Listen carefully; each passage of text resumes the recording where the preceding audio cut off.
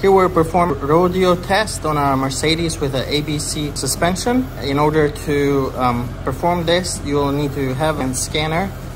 This test is usually necessary if you replace a strut, or if you replace the ABC pump, or also maybe if you service one of the ABC lines. You're going to have to carry out these tests to get the air out of the system. For more help, see the instructions. Here I'm going to show you how to run a rodeo test cycle on a Mercedes SL class. This is the R230 chassis, so it's going to be your SL55 or SL500 and SL63 AMG, but even European models that are based on the R230 chassis, they have the ABC suspension. So instead of air, this vehicle has hydraulic fluids. This system also is found on some S-Class models, like the high-end, the S600 or S-Class, the AMG model. So the procedure is going to be the same. So once you connect the scanner to the OBD2 port under the dash, you go to Mercedes, and then go to manual selection. You can do smart vinyl, select the correct chassis for you. Here you have all the different models. This is a SL230, and this is a 2007, so we're gonna select this right here. Left hand steering. You can see the different models that are covered.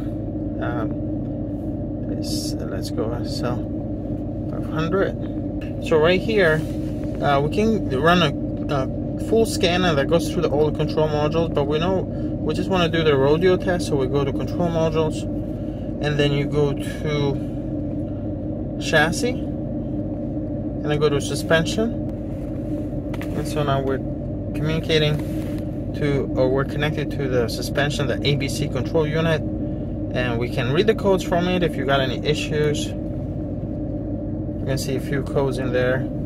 You can clear them since they're all stored live data. You can see voltages, level sensors, and a lot of things like that. And then let's go back, but you want to go to active test. To run rodeo test, go to active test.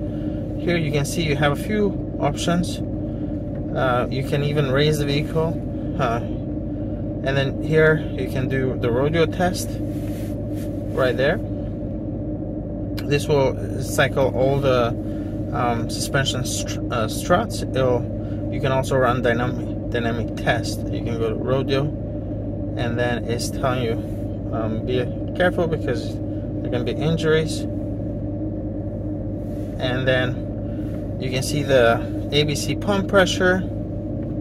Engine needs to be at idle, and then you can start procedure by pressing button 5. And then you can stop it with 4. Now if rodeo test does not start, come back to reading the codes. You might have an issue, you might have a problem with an ABC pump not putting out enough pressure. So here you shouldn't have any codes that are current. And then the other thing is under live data, you can check voltages and pressure and a lot of things like that. You can come to, I went right to pressure sensor valves, and then you can see the pressure values at the different corners, including pressure sensor and voltages and things of that nature. And that's it. Thank you for watching YOUCANIC, where you can be the mechanic.